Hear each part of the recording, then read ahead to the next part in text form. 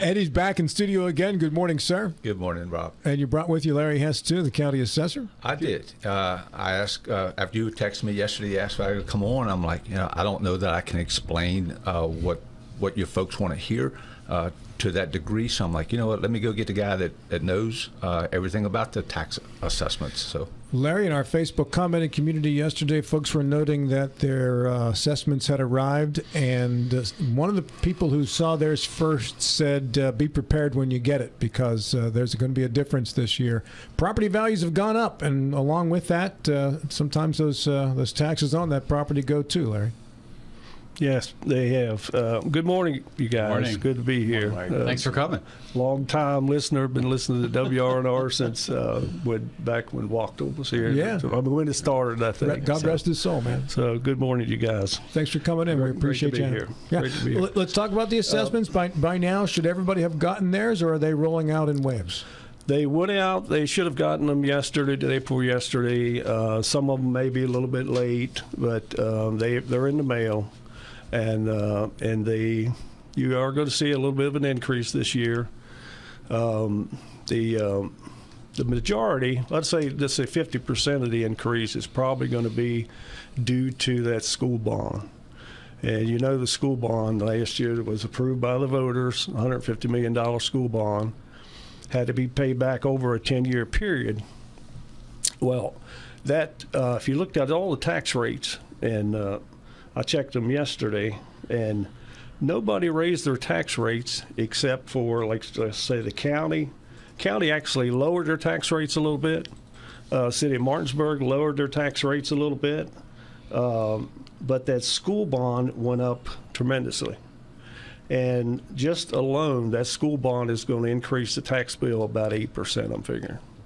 So, but you're going to see a total increase of approximately 16-17% increase on your bill this year. Ouch. Now, that's not all due to that tax rate. The assessments have gone up a little bit. We actually raised the assessments this year a little bit, and so along with that was about 50% of it. So, but so a lot of stuff happened this year, but you're going to see an increase. But a lot of that is due to that tax rate. So you say the assessments have gone up countywide. Yeah. That's because of all the new growth that we have coming in the county? Okay. Yeah. We've had growth for the last several years. Yeah. It's the fastest growing county in the state.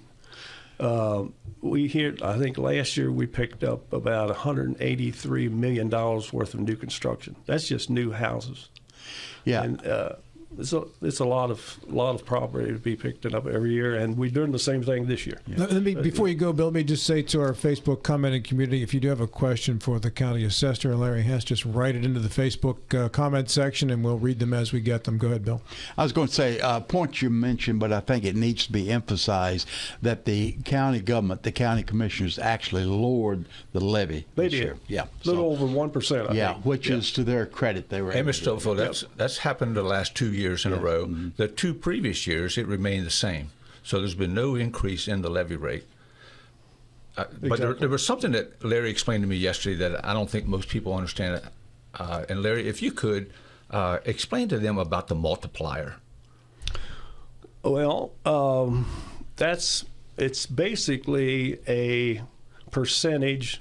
It's a multiplier on the base price or the values we have in our computer system. And every year we do a study, and we go through all the valid sales.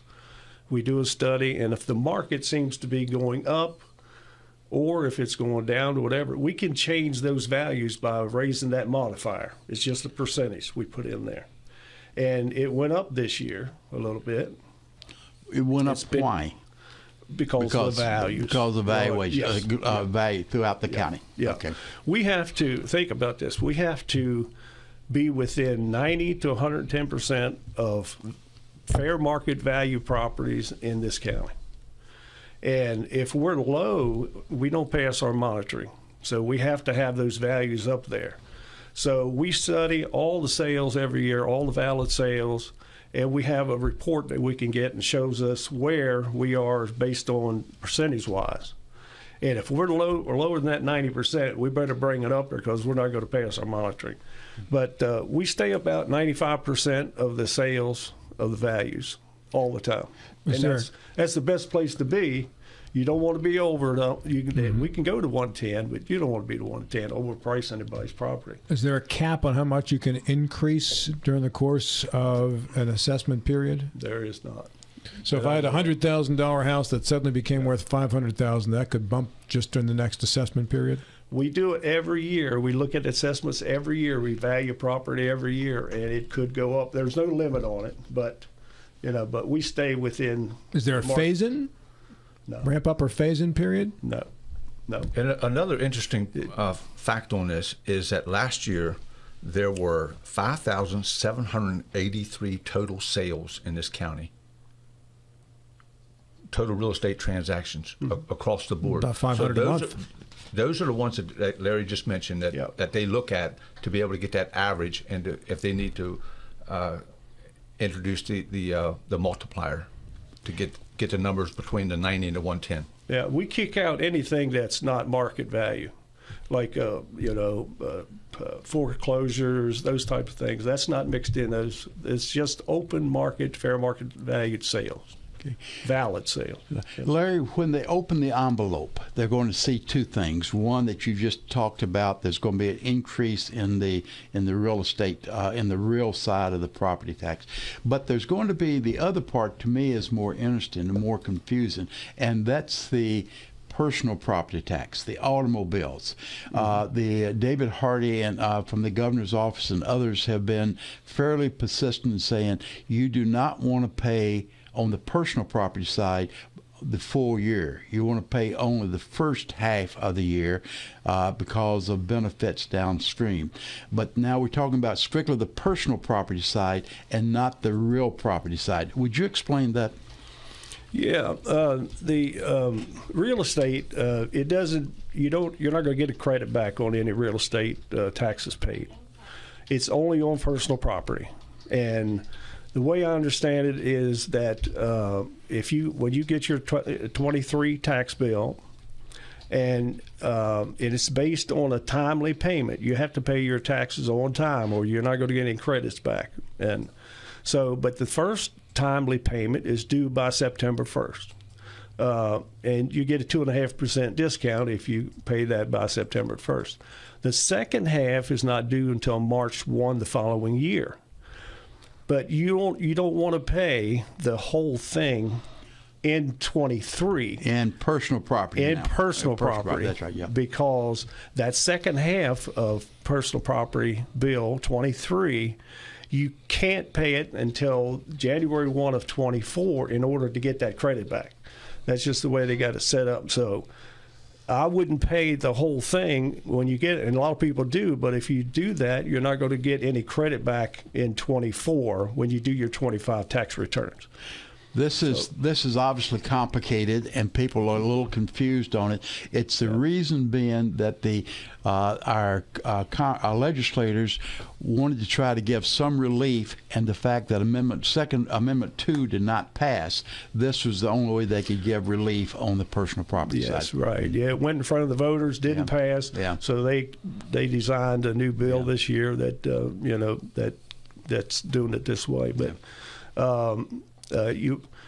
You won't be able to do anything until 25 until when you file your 24 tax returns, and then you'll get a credit back on your state tax returns. Okay, so let's go through the various scenarios that I'm hearing people have questions about regarding how this personal property tax, this so-called car tax credit, is going to actually work. So if the taxpayer decides to pay all of it now, that taxpayer will lose the ability to deduct anything in 2024 because all the taxes have been paid in 2023 before this car tax credit or rebate goes into effect. That's correct. So you don't want to pay all of your car tax today. I would not. If you pay half now and half in 2024, you will get credit for that half payment in 2024 because the law's already in effect to give you that credit. That's how I So understand that's what it. you want to do. Yes. Now, if you decide I'm going to pay all of the car tax in 2024, you won't be able to get credit for all of that payment. You'll only get credit for the payment that was actually due in the year 2024. I'm not sure about that. Okay. Because I thought Dave Hardy explained that you can't defer paying your car tax till 2024 and get a credit for the whole payment. Okay. It would still only be credit for half. Okay. That would be my understanding also. Right. Too. Yeah, okay. And if you do pay it all now just by mistake, because that's reflexively, that's what you always do. You pay your car tax in full when it comes due this year. There's no going petitioning the state government to try to get that credit for the half payment that would have been due in 2024. You're just you lost that credit for that year. Yes. Okay. Yeah. And then lastly, there are some folks, because all this is going to be handled through the state tax return as far as getting credit, right? Yes. There are some folks in our state, due to income levels and all, that don't file state tax returns. How do you have any guidance from the state yet as to how they're going to get their credit? I do not. Because that's a question that I have not heard an answer to yet, and I just wonder. You're going to have to file your income tax returns in order to get that credit back. Right. If you don't do that, I doubt you're going to get anything. I mean, you just won't get anything back. Okay. The only other complaint I've heard about is that the values of the assessed values of these vehicles has gone up. So that some people are running the numbers and say, okay, here's what I'm going to get in a tax credit, but it's getting eaten up by the fact that somehow my car assessment, the value of the car has gone up. So making the tax bill a little larger. So what happened there? Well, do you know why those assessments are? It's good news and bad news. Okay. Because the state tax department, and along with NADA books, Kelly Blue books, personal property, they just not new vehicles, but used vehicles have gone up in value over the last few years. And they've done some studies and said, that the values have gone up. So they download these values into our computer system for these automobiles based on a VIN number. We put your VIN number in, it gives us a value. Right. Okay, so they've raised the values this year. Always it's depreciated. Vehicles depreciate every year. But not this year. They used to. Not this year. Yeah. And they went up probably 10, 12%. And everybody's wondering, and we've gotten a lot of calls like, I'm sure. Why? Or, my values of I got the same vehicle that I had last year, and now it's more than what it was last year. But the state put those in there. We had nothing to do with that. They just, they've done that. I hope they don't do it next year. But they did do that, and they went up probably 10, 12%. And some folks will relay that out to the supply chain. If you remember a year or so ago, a lot of dealerships were putting an additional price tag on their new vehicles that they had on the lot. So when those new prices go up on those new vehicles, so does the price on the used vehicle. Now, if you didn't trade your vehicle in or sell it, it was immaterial to you because it didn't matter.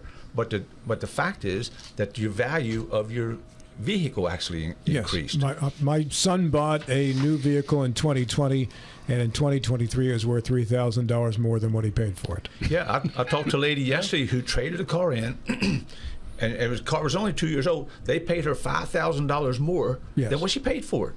Yes. So, consequently, I bought a used car for one of my sons 5 years ago, and 5 years later, the value of that car with 50,000 additional miles was only $500 less. Well, see, there 5 years later. But, so that's the way it is. It's now. like Larry said, it's like a seesaw. And look, it's inescapable. This is where the taxpayer gets a little upset, right? Sure. Because, all this work that went into getting this car tax credit in place and legislatively, we know and Amendment 2 and all that. So it finally gets passed. And some folks aren't going to see the benefit of that, if at all, because of the assessed value of the underlying property that's being taxed. Yeah. And then you got the real estate whammy. Everybody sits around and loves the fact that these houses are selling for big dollars, but the net effect is you're going to pay that when the tax man comes around. Hey, real quick, homestead exemptions. Yes. If you got your tax bill now and it just boggled your mind and you can't afford to pay it, what are your options right now, Larry and Eddie? If you can't pay your tax bill, you can't afford to pay all of it, for instance. Do you have any options? No. As far as I know, and we don't handle the tax bills. The sheriff's tax office handles the billing. They collect the money and that type of thing. How about requesting a reappraisal? Do you handle that? Oh, yeah, definitely. How do you request a reappraisal? Give a call to my office. We'll send somebody out.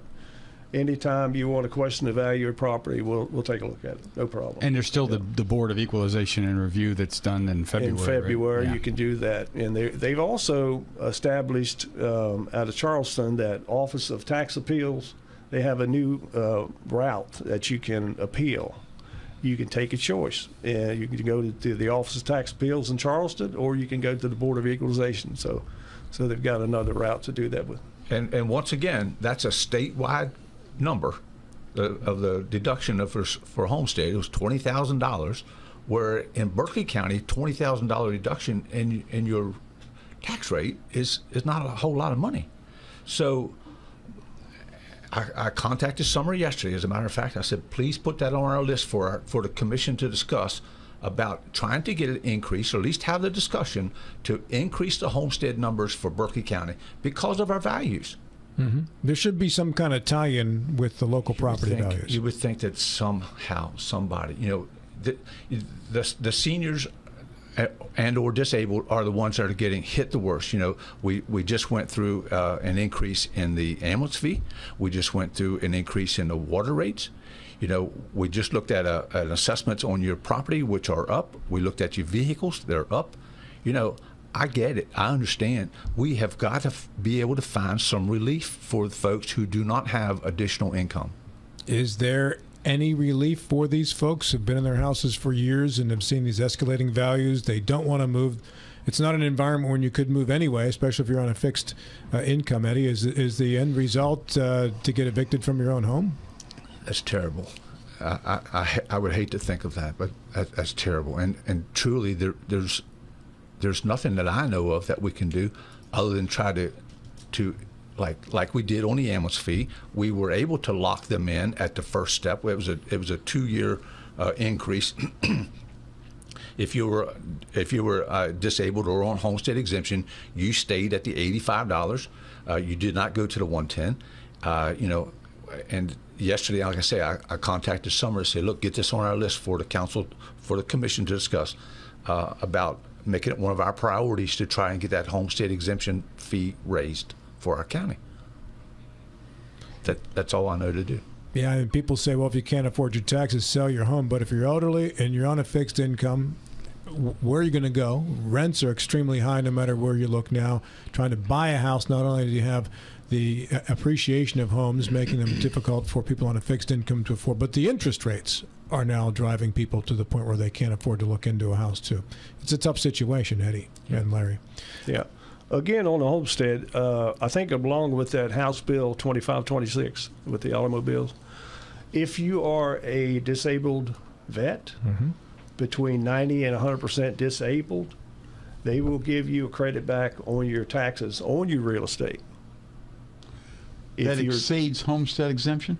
Yes. It actually exceeds homestead exemption. Yeah, homestead will automatically come off there if you're, but if you're disabled, you can get a credit back just like you can with your automobile if you're 90 to 100% disabled. Any final thoughts, anything we didn't cover we needed to in the final 30 seconds we have here, Larry? I'd say we're taking applications now for homestead exemption between July 1st and December the 1st. Don't go past December the 1st. And if you want to bring your returns into the office, you're going to have to wait in line right now because we're busy. I advise you to put them in the mail, or we have a box you can drop them in there. And you can also file online. We have that availability online. You mentioned telephone number a while ago. Would you give that again? Yes, Would you give it? area code 304-264-1904.